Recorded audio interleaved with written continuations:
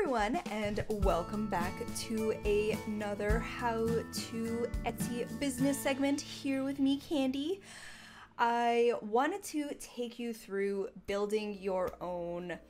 I'm going to do specifically 3x3 stickers, but you can do 5x5, anything that's the same circumference, so bigger, smaller, it doesn't matter. But I wanted to show you guys how to do this from home and the troubles I have run into with this so that you guys don't run into the same problem that I have. If you are new here, hello, hi, I am Candy or Candice, and this is a place where I like to take you guys on my art adventures when I'm not working full-time in the animation industry.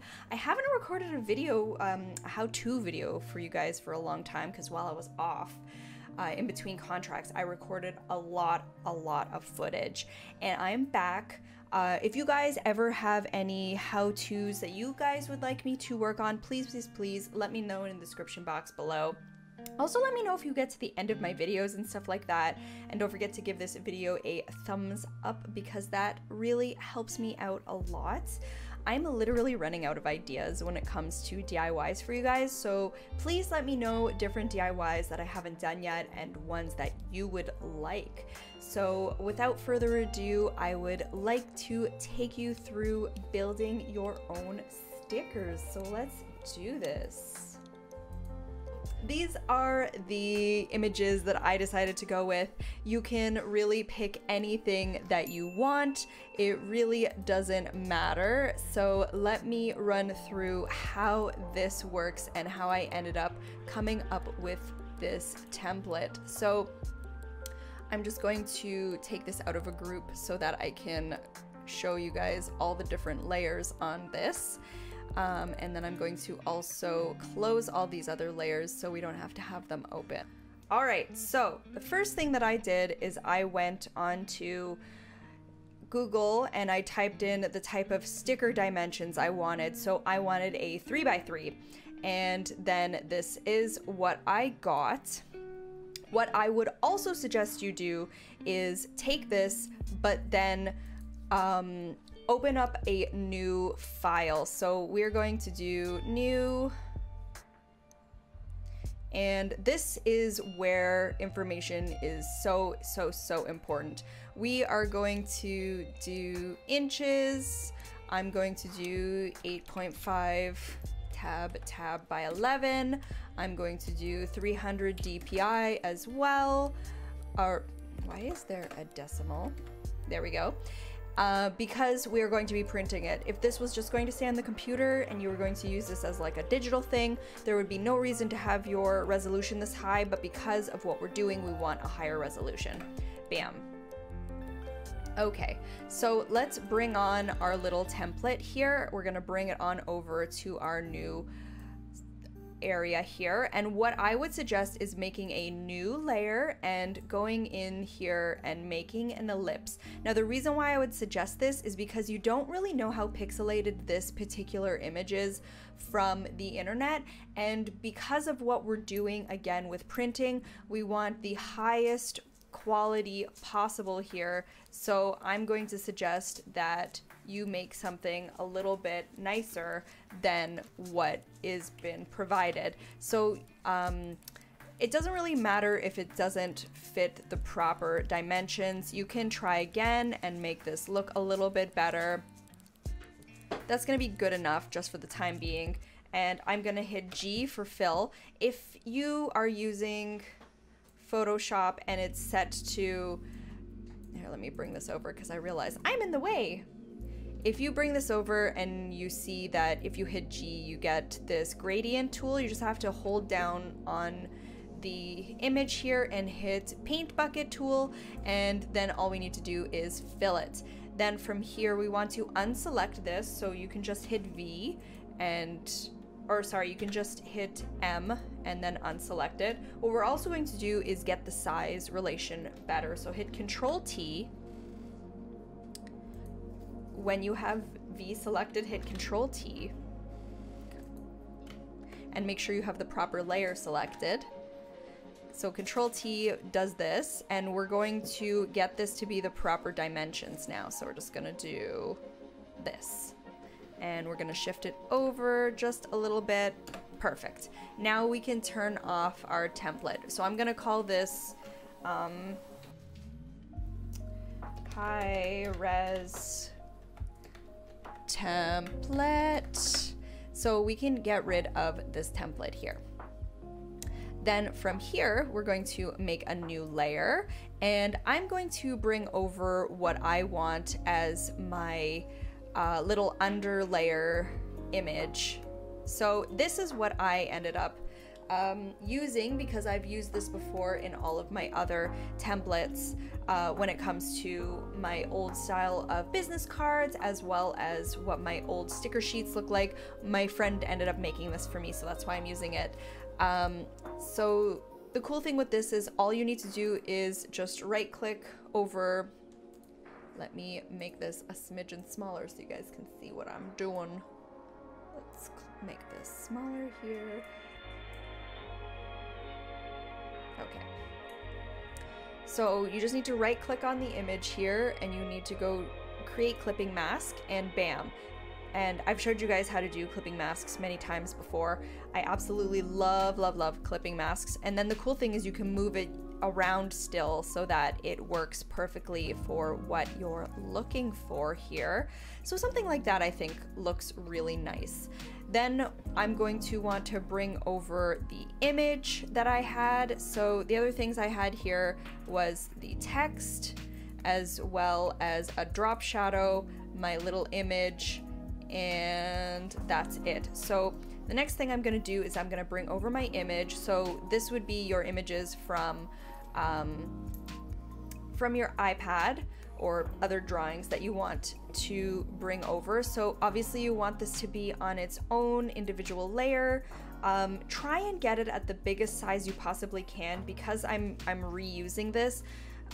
You can kind of tell that it's a little pixelated already, so this isn't super ideal. So I would suggest grabbing a clean copy of this that you have somewhere. So I'm just gonna make this the size. Again, it's best to have it as big as possible and scale it down. Scaling up is not a good idea. So if you find yourself doing that, I would suggest finding a better resolution or redrawing your image at a higher resolution. The other things I'm going to bring in is my CandiWare logo, and I will show you guys how to make the CandiWare.com little shape like that. So I'm going to bring this because I'm just reusing it. We're just going to plop this on top here. We're going to bring this down.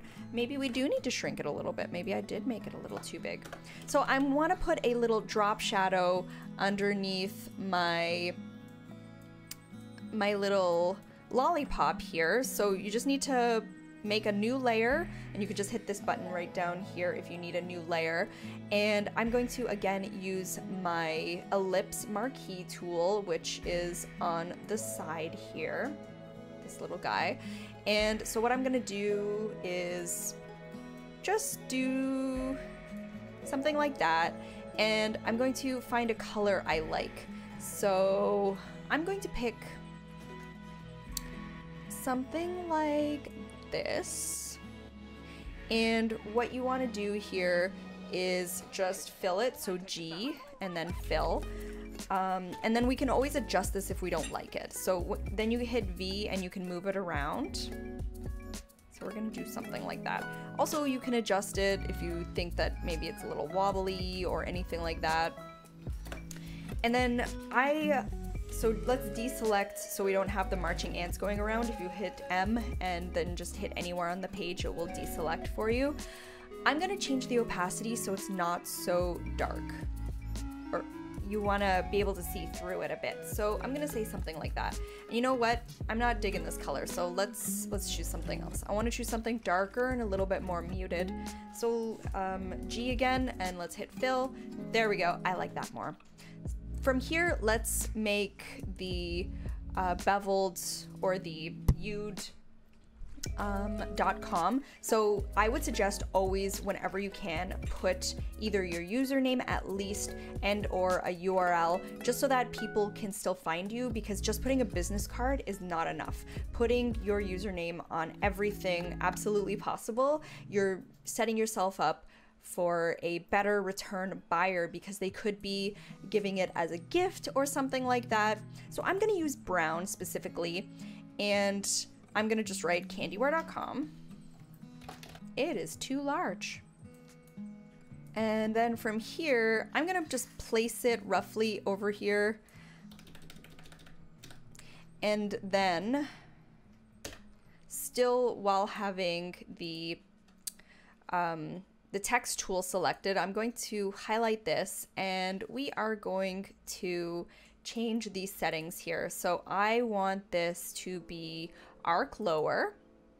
So you could try that. There's a lot of different ones you can try.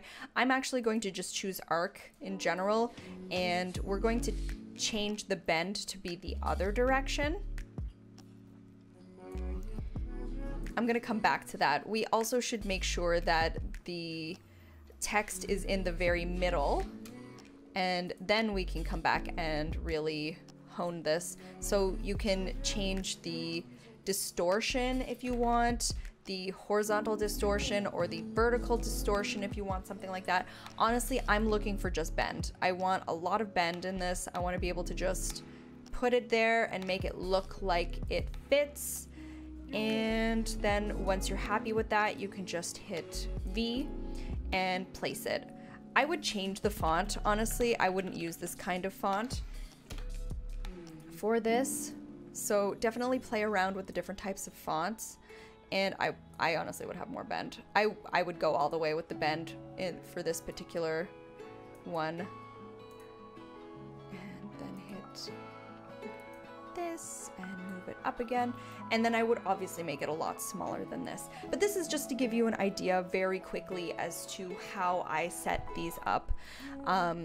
So there's that. And then from here, you guys saw all the other ones that I created as well. So let me just turn this off. So here are the other images I ended up creating. But again, these ones are the lower res versions because I ended up shrinking and growing them. And like I said, biggest first and then make them smaller. Don't run into the mistakes I made.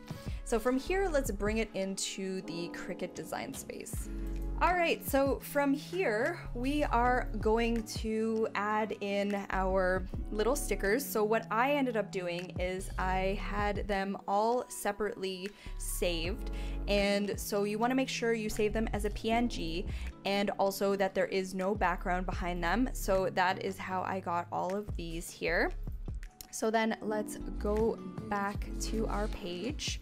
And what I like to do here is, let me actually detach this so I can show you guys. So what I ended up doing is just bringing in one of each and then making a row of all of them. And I want this to be able to fit on 8.5 by 11. So that being said, what I ended up using for this to make sure everything was scaled accordingly is if you grab the top two and you hit align, what's awesome is you can do either center align, or I ended up doing top align for that. And then I grabbed these two on the side here, or let's grab these two first, and then let's align bottom. And then you can grab the two on the side here and also align on the side just to make sure that everything is nice and aligned all together. And that is what I did here. Once you are happy with your stickers and how everything looks, let me zoom out a bit here. Don't forget to select everything and attach. Make sure that your image is no bigger than 9.25. Because I always go by height because it's the easiest.